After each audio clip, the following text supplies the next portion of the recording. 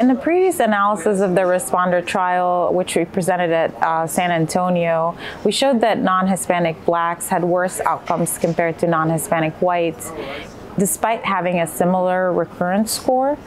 So in this analysis, we wanted to dig a little deeper into why we're seeing that, and we wanted to look at tumor biology a little closer. So we looked at the recurrence score gene axis scores amongst each race and the association of those scores with outcomes. So basically, the recurrence score assay is determined by 16 breast cancer related genes that are involved in estrogen and HER2 signaling, proliferation, and invasion, and these make up the gene axis scores. So what we found is that the mean proliferation axis scores were significantly higher in Black women compared to non-Hispanic white women.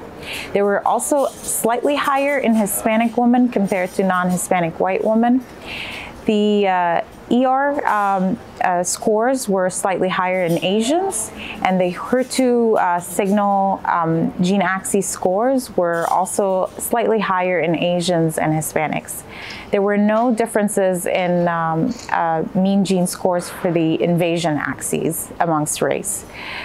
We also updated our analysis to 8 years in this presentation, showing persistent racial disparities in a univariate analysis. Non-Hispanic Blacks continue to show worse outcomes compared to non-Hispanic whites.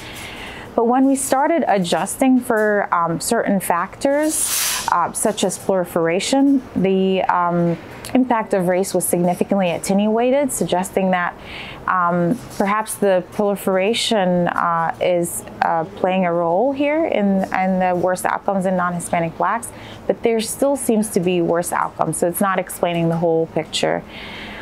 Interestingly, when we adjust for BMI, there were no differences in outcome between non-Hispanic Blacks and non-Hispanic whites, suggesting that this is also contributing to the big picture of disparities. For Asians, they showed superior outcomes compared to non-Hispanic whites, and this was unaffected by any adjustments. So despite everything else, all the biology, the BMI, the clinical factors, they continue to show superior outcomes compared to non-Hispanic whites. And there were no significant differences in outcome between Hispanics and non-Hispanic whites, at least in our population analysis.